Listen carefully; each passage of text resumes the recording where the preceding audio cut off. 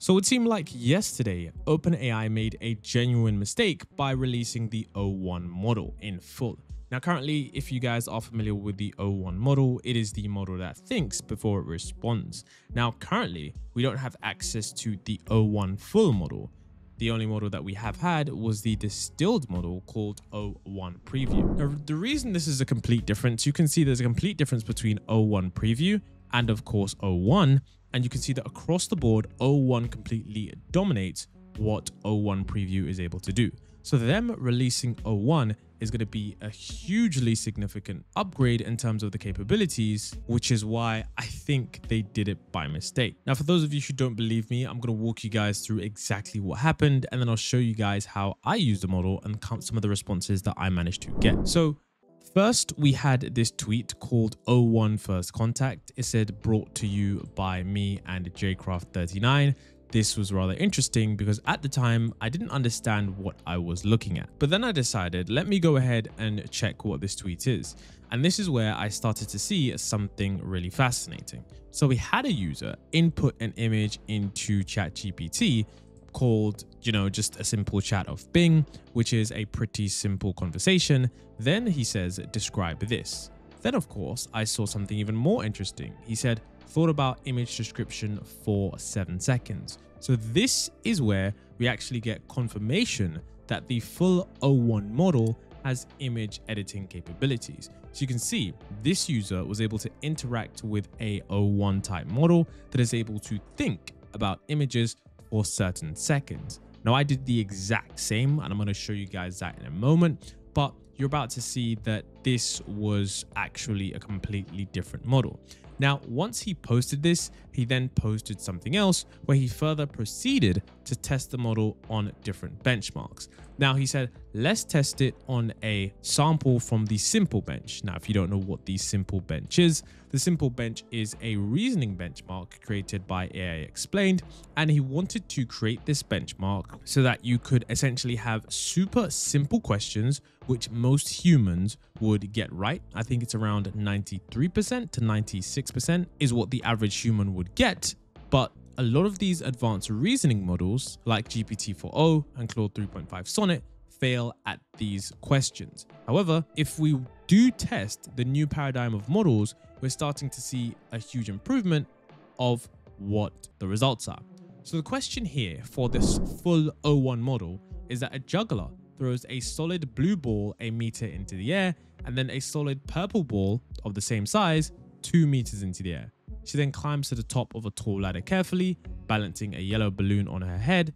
Where is the purple ball most likely now in relation to the blue ball? The correct answer is at the same height as the blue ball, and then the responses that we see are quite different.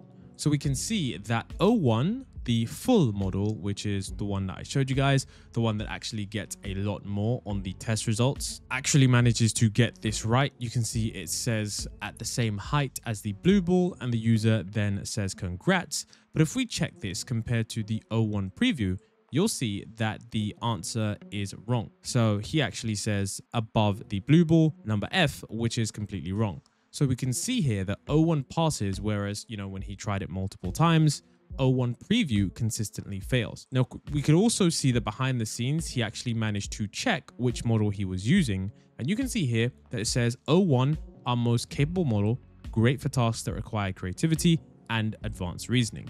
Now, this is pretty crazy because one of the things most people have speculated is that once these models start to get towards that upper bound of human-like reasoning, we're going to start to see some real exponentials in terms of AI. And the fact that now this model gets this question right is going to be something that indicates to us that O1 is a little bit more powerful than we did initially think. Then the next thing I did see on Twitter was the fact that Tibor Blaho, someone that regularly checks around the code in OpenAI websites and manages to find different leaks, was able to see that there was actually a new capability in O1 that is, of course, image analysis. Now, this is really interesting because it was only a few days ago that Sam Altman actually said that, he expects rapid improvement in that area. How will vision capabilities scale with new inference time paradigms set by O1?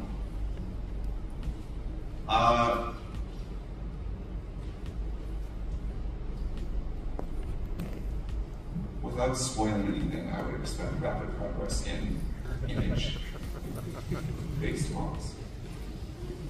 It's a bit of a countdown.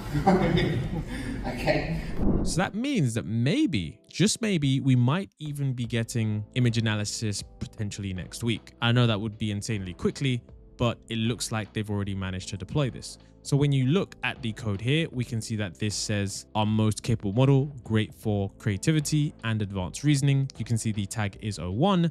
Then we can also see is that the attachments type are multimodal, and the accepted MIME type / image types, whatever you want to call it, is image, PNG, WebP, GIF. So we can see it's able to analyze these images. Now, I wanted to go ahead and test this myself. At the time, I was still a little bit skeptical because I know that sometimes rumors do go around on Twitter and they're pretty hefty rumors. So you do have to watch out for a lot of fakes. But I input the link that they said it was actually an OpenAI link.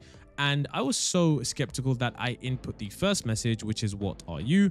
Then, of course, it says, was thinking for a few seconds, and it didn't actually tell me which model it was. And I was like, okay, but I wanted to see if I could interact with a thinking model and input an image. So then I put explain this. This is an image of a vision transformer, which is for another video I was working on. So I decided that if it could accept this image, then it's quite likely that the individuals were telling the truth.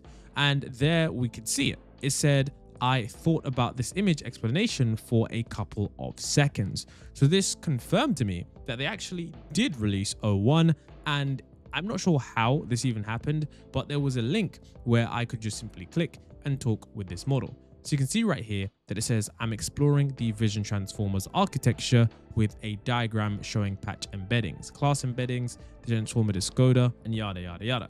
And you can see if I scroll down here, we can see an entire description of exactly what this Vision Transformer is.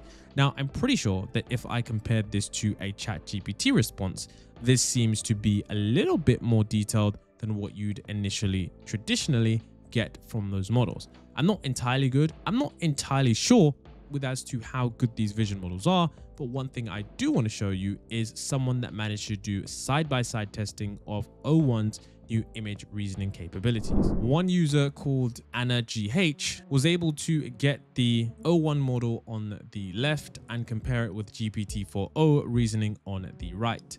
This was something that I wish I had did if at the time I realized, but I was busy making a video. So he asked it this popular question that has been on the internet for quite some time, which is how many triangles are in this photo? And he also asked the same question to GPT-4o side by side. Once that image is put in, we can then see that these models are reasoning about these images. Now, if you are curious about this answer, the correct answer for this is 24.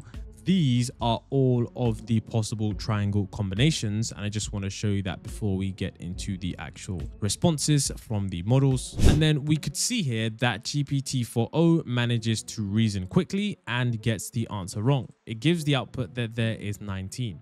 However, on the left-hand side, we do get 01 analyzing the picture, piecing together the puzzle, and identifying many different things in this image.